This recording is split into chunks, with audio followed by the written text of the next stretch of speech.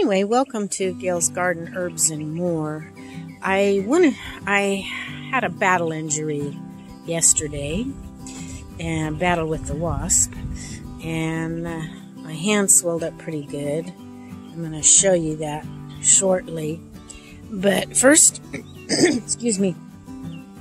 Well, maybe you can see. I don't know if you can tell how swollen it is because I've got to hold the camera with the other. But it is really, really swollen and it hurts. But anyway, last night I did all kinds of stuff. In the middle of the night I didn't get much sleep. I had something else bothering me too, so I really didn't get much sleep, hardly any at all. And but I was trying to. I had woke up. Fell asleep for a little bit, and then kind of not really asleep, but you know, that in between. Finally, I said, "This is ridiculous." So I got up and I put some little water and some baking soda and put on. A lot of times that'll help, and then wrapped it with. Wasn't an ace bandage. It's the the thin material that you use the medical tape and tape it on. But that didn't work. After a while, I went and took that off and washed it off. Finally, I just put ice on it. That helped a little bit. I was able to go to sleep this morning. Probably finally went to sleep maybe 4:30 or 5 this morning, and then back up by around 6, I guess. I tried essential oils this morning. That wouldn't work. Other types of oils, that didn't work. Chewed on some basil, put that on for a minute. That didn't work. I think I tried that part yesterday and it didn't work.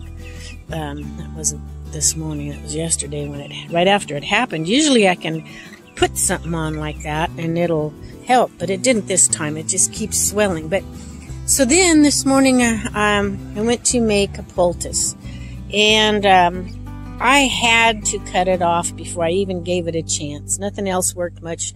I wasn't able to really give the poultice a chance because I had to water. It's like 105, 110, whatever it's going to get up to. It's really, really been hot this week and getting hotter each day. I had found more silk on my corn. I had to oil that. I couldn't do all that and water and all that with that poultice, so I had to cut it off. But I want to show you how I made it. I've got it laying in there, what I cut off. But let me show you the plants first. First, I cut some echinacea leaves. Some of the flower might have been good too, but I only cut some of the leaves off.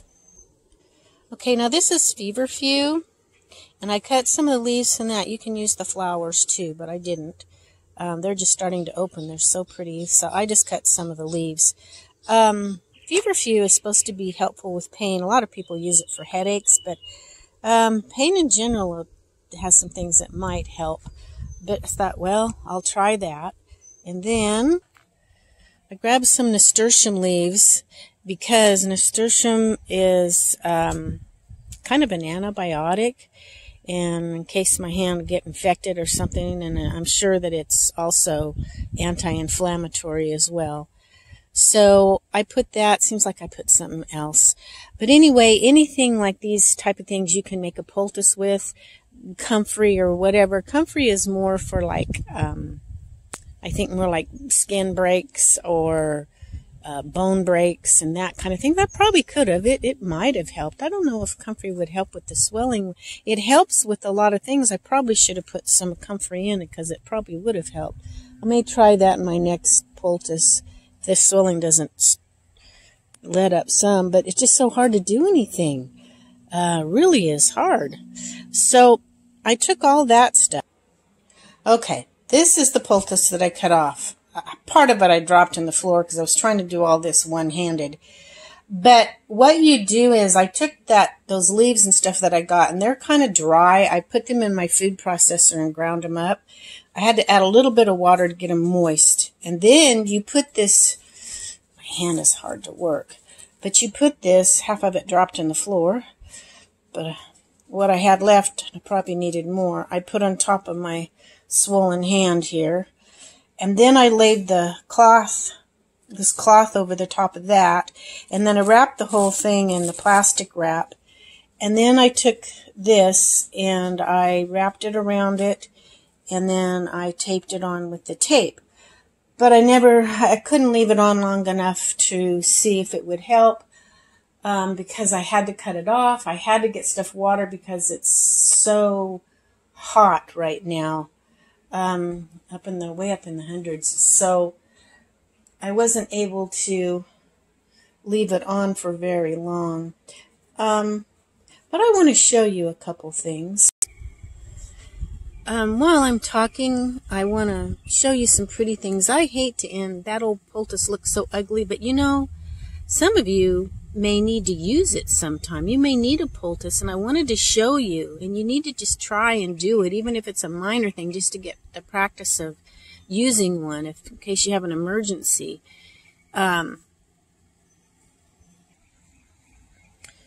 You never know what's going to happen.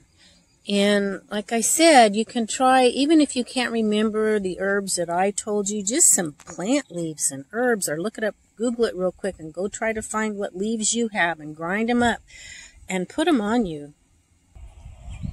Now that's not the wasp. There was some wasp there earlier. That's a real bee, which the last few days I've been seeing some real bees get in there, and I'm excited about that. They don't seem to bother me much like the wasp do. The wasp are much more aggressive than a bee.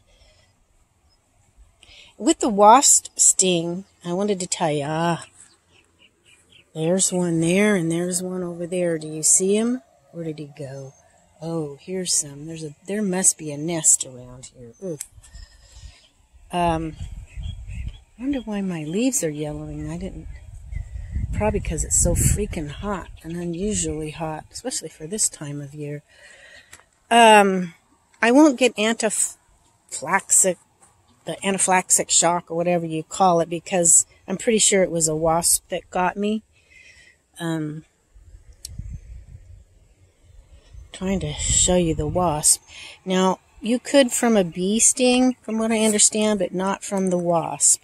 From the wasp, it will swell. You can't even get to the part where you can vomit, but you won't go into the anaphylactic shock. I'm sorry, I'm not saying right. Bear with me. I didn't sleep much. Okay, there's one. Can you see it on my little fountain? That is the culprit. I'm pretty sure that's the culprit that got me, or one of his cousins or brothers or whatever. We've been knocking out nests, but they're still everywhere. You can't always find all their nests. Anyway, yeah, if you Google it, find what you have, grind them up and put them on. Try a poultice. Poultices are great. I haven't used them a whole lot, but I have used them a few times. And I know they're good. They've been used down through history and really helped a lot of people. So I just kind of want to end with that, make this a short video. I wanted to share with you about and encourage you to use a poultice if you need to. We need to learn how to doctor ourselves in case we can't get to a doctor. But anyway, I hope you all have a great weekend coming up. God bless. Bye-bye.